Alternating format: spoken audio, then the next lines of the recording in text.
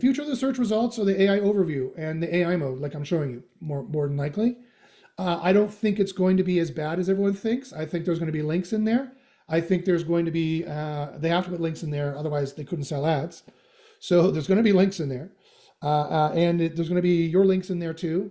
So basically the 10 blue links, instead of being in an unordered list, are now going to be put in a paragraph tag. That's the difference. It was a UL, now it's going to be a P. That's the difference, not much of a difference, except that SnippetBrain, there's three main Google ranking AIs.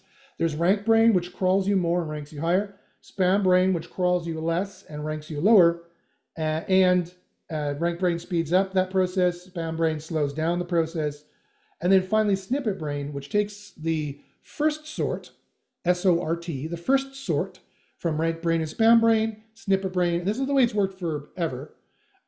It's no different, right? SnippetBrain takes the information from RankBrain, SpamBrain, the first 1,000 pages that come out, it rearranges a whole bunch, then it pre-selects some to put them up in the AI overview. That's the new art of SEO you need to learn, is the choices SnippetBrain makes of the highly ranking pages. You need to rank on page 1 first,